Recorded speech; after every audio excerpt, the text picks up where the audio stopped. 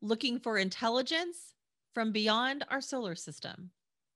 I'm Tonya Hall, and joining me is Dr. Avi Loeb, author, former member of the President's Council of Advisors on Science and Technology, founding director of the Black Hole Initiative, and Frank B. Baird Jr. Professor of Science at Harvard University. Welcome back, Avi. Thanks for having me. Your resume list of awards, titles, and accomplishments fill pages. Your latest book, Extraterrestrial, The First Sign of Intelligence, Life Beyond Earth, just hit the shelves. What motivated you to write it? Well, I look for intelligence in the sky because I don't often find it here on Earth. And, all the titles that I have, I don't think very highly of them. I'm still a farm boy. I was born on a farm, and I'm curious about the world, and I try to figure it out. And a few years ago, there was this object discovered that was very anomalous, unlike anything we have seen before. It didn't look like a comet or an asteroid. It came from outside the solar system.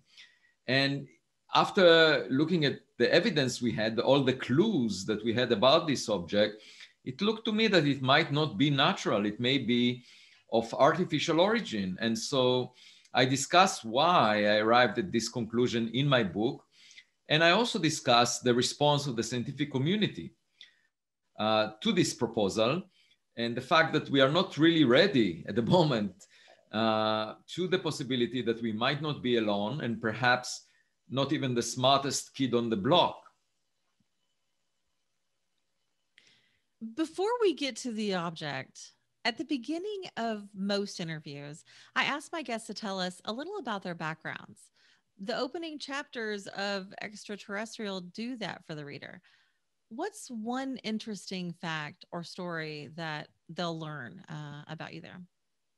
Well, the interesting anecdote is that when I went to my first day at school at age 7, I entered the room, the class was in it, and the kids were jumping up and down on their chairs and desks. And I was looking at them, and I just couldn't figure out why they're doing that. What's the point in jumping up and down? And it didn't look like a lot of fun to me, and I was trying to understand that. And then the teacher entered the room and looked at everyone and said, look at Avi, he's so well behaved. Why can't you behave just like him? And I wanted to tell the teacher that I'm not particularly well behaved. It's just that I was thinking whether it makes sense to jump up and down on the desks. And that pretty much reflects my journey through life. I'm always thinking about whether it makes sense to do one thing or another.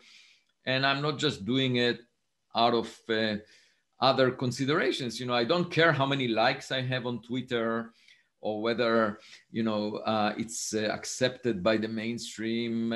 I follow what seems to be right to me. And in the case of this object that appeared, the evidence led me in a path that I describe in the book. And whether other people jump up and down doesn't matter. How did the journey of your life prepare you for what happened in the fall of 2017? Why was it so hard to make the evidence fit the hypothesis? Right. So I started my life as a young kid born on a farm, and I collected eggs every afternoon. I was very much connected to nature, less so to crowds of people. I used to drive a tractor to the hills and read philosophy books. Philosophy appealed to me because it addresses the most fundamental questions. But then circumstances led me to focus on physics and eventually astrophysics, astronomy. And but at the same time, I kept the wider view, and I don't subscribe to clubs of groupthink. I think independently, and I also think about the big questions. And fortunately, astrophysics offers us very big questions. And one of them is, are we alone? Are we the smartest kid on the block? And that in the context of this very weird object led me to consider the possibility that it's the first evidence we ever received that we might not be alone. It's sort of like walking on the beach and seeing most of the time rocks that are naturally produced, but every now and then you see a plastic bottle that indicates that a civilization is out there. Why was it weird? What do you think it was? Yeah, so the object itself had just reflected sunlight. That's how we discovered it. But the amount of light that it reflected changed by a factor of 10 as it was tumbling. And that implied that it has a very extreme geometry. It's at least projected on the sky, at least 10 times longer than it is wide. And if you imagine a piece of paper tumbling in the wind, you know, even if it's razor thin, the chance of us seeing it exactly edge on is very small. And so actually the best fit to the reflected light as the object was tumbling is that of a flat object, pancake-like object, not cigar-shaped the way it was depicted in one of the cartoons.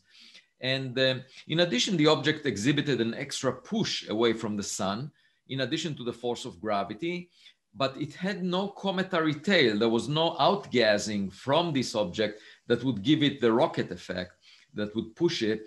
And the only sense I could make of that was that it's the reflected sunlight that gave it the extra push.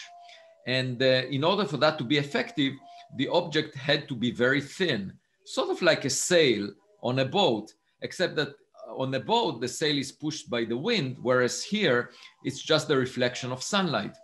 And we are currently developing this technology of light sails for space exploration. It offers the advantage that the spacecraft does not need to carry the fuel with it. In your opinion, what are the odds that life, possibly self-aware and intelligent, does or has existed other than on Earth in the past 14 billion or so years? Oh, I think it's very likely. We now know that a substantial fraction of all the sun-like stars, about half of them, have a planet the size of the Earth, roughly at the same separation. And so if you replicate the conditions on Earth,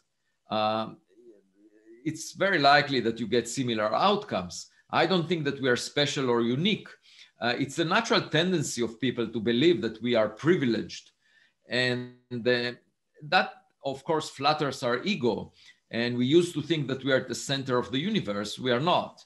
Now, many people think that we are at the center of the biological universe. We might be alone or unique. And that resembles my daughters when they were young. You know, they tended to think that they're special until they went to the kindergarten and met other kids. And then they realized these other kids have qualities that are superior to theirs. And of course, it's not so flattering to your ego when you realize there are others out there. But we have to do it. You know, it's a matter of figuring out our environment, our neighborhood. And I think science now has the tools to answer this question that is of great interest to the public. Unfortunately, the mainstream of the scientific community right now is not interested in discussing this question. It's being pushed to the sidelines. The search for technological signatures is not funded significantly, and young people are discouraged from doing it. And with my book, I hope to change this culture. I think you can. On that, what comes first? Where to look or what to look for? Right. So there are two things you can think of. You can have a phone call. You know, you can speak with someone that is alive, and that's equivalent to looking for radio signals from another civilization. It needs to be alive at the time that it transmits the signal. But you can also imagine getting a letter in the mail. And if the postal service is very slow, you know, you can get the letter when the person that sent it is not alive anymore. And that's equivalent to getting a message in a bottle, sort of some relic, technological relic from another civilization that arrives to us after that civilization is dead already. That offers the advantage of looking back in time at all civilizations that existed. They don't need to be alive at the time that you're searching. And it's very similar to doing archaeology on Earth, where we find evidence for cultures that are not around anymore, like the Mayan culture. We cannot have a phone conversation with them, but we can find the relics they left behind. What role does inertia play in trying to answer the question of extraterrestrial life? I think a lot of people are attached to what they used to think on this subject, and prefer not to change their comfort zone. And that's part of the resistance to discussing this topic. But science is all about gaining new knowledge. And I don't think you can suppress science, and you can delay it. So, the philosophers during the days of Galileo Galilei, they resisted the idea that the Earth is moving around the sun. And they argued, no, the Earth is at the center of the universe, everything moves around it. And they put Galileo in house arrest.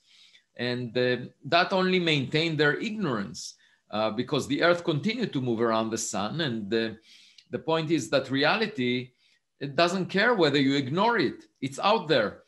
And if we want to be intelligent and gain knowledge, then we have to be open-minded to evidence that is unusual, to what I call anomalies, because that's nature's way of telling us that we are missing something. So, should we ever find proof that life exists off Earth, how do you think science, governments, and even organized religions might respond? Yeah, I think it will have a dramatic impact on our society. First of all, we might realize that we are not the smartest kid on the block. And of course, we can learn new technologies by looking into space. Perhaps they have a technology that is 1,000,000 years more advanced than ours, and we could import it to Earth. It would feel like copying in an exam and looking over the shoulder of the student next to you. But, if it saves us 1,000,000 years, that's worth it. Of course, it will also change the conception that we have about our place in the universe. We are not so central anymore.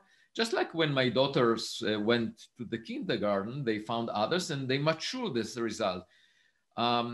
And obviously, it will have an effect on religious beliefs, because many of the religions focus on us and do not discuss the possibility that there are other cultures on other planets, and we will have to cope with that.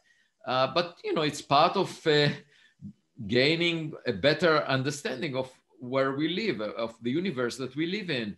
And I think it's inevitable, and I think it's exciting actually to find out more, and not to assume that the universe is just made of physical objects like stars, galaxies, but actually there are living things in it, and we are not the only ones. That's very exciting to me.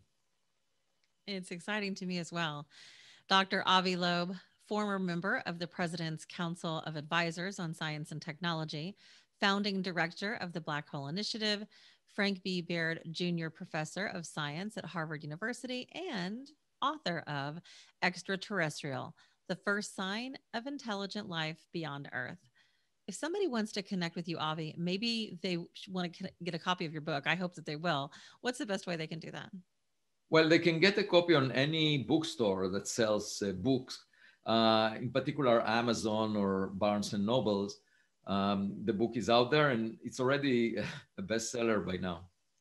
Yes, it is. Very exciting. Thanks so much for coming back to talk about it. Thank you for having me. Of course. And find more of my interviews right here on YouTube, iTunes, Spotify, and TonyaHall.net. Thanks for watching.